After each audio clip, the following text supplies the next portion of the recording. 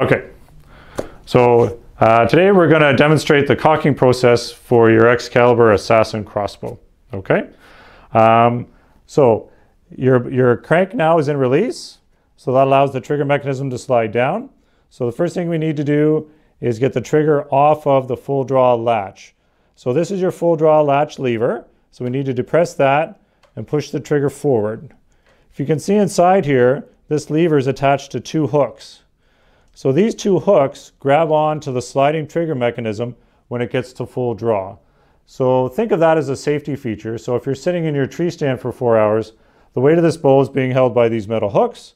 And then at the end, I'm going to show you, we're going to take the pressure off the crank rope. So all the pressure then's on those hooks. So think of that as a safety feature. Okay. So now we're just going to push your trigger down. Make sure your blue safety knobs are forward in the fire position.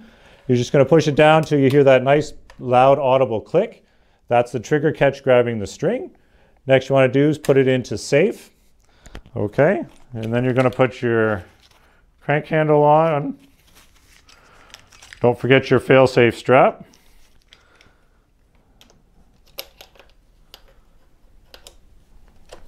Okay, now we're going to put the crank into the crank position. Okay, that makes it a one-way bearing, so if you were to slip out of your hand, it won't come around and wrap your knuckles. Okay, so as we're drawing, once you get close to the top, you want to listen for the click, and at the same time, you're going to watch this little lever. It's going to move forward and move back and click at the same time.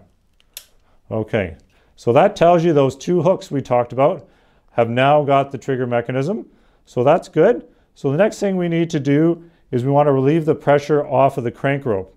So the way to do that, okay, we want to put our crank into the release position. So we're going to apply a little bit more pressure. As a right-handed shooter, I'm going to apply pressure with my right hand in a clockwise direction. At the same time, I'm pressing that lever because right now I can't press it without putting pressure here. So a little bit of pressure, and there it goes. Okay, what that has done is it's taken the pressure off that crank rope. Okay, so think of that crank rope as the weakest link of your bow. You want to take very careful, be very careful with that.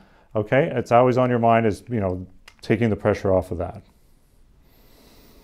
Okay, so one problem we see people having is at this point, they haven't shot their arrow and they want to decock the bow.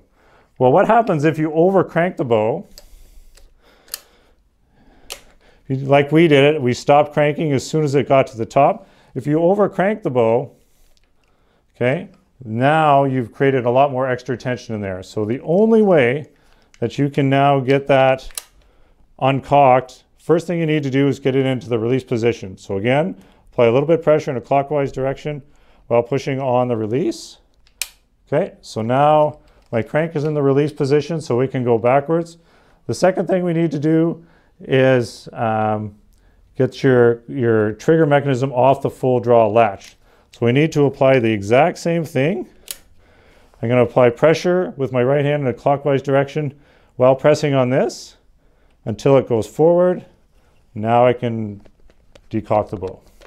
Always remember to have your safety strap on, your fail-safe strap when you're decocking. In case that handle slips out, it won't hurt you.